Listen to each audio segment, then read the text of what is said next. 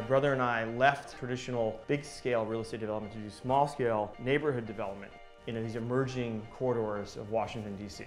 I mean, everything we did flew in the face of normal real estate development. There is a different type of development that wants to happen, more oriented to local community. So we bought this building and crowdfund, real estate crowdfund, the construction capital. We raised $325,000 from 175 people. You know, changing who writes a check, you change what gets built. I'm not from the commercial real estate industry. You know, I don't have that background. I don't own real estate normally.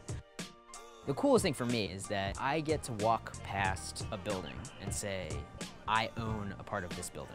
There was a demand for a local market.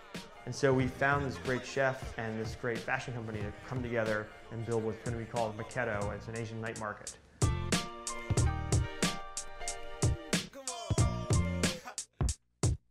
Want to be a part of the growth of this neighborhood. And the things that are nice about Asian night markets is they're community-based and need-based. Great food, great clothes, great coffee, but people dictate how it grows and what's being sold.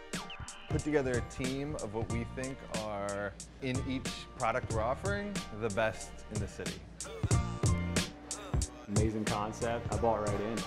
Something that most people would say, this should be in Tokyo or London or New York. And our thinking was, why not DC?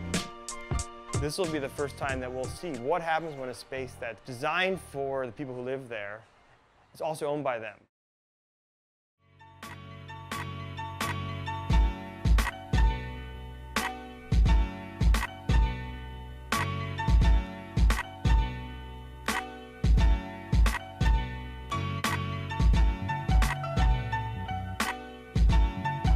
If we were successful here, wouldn't this same model apply anywhere across the country, any size town?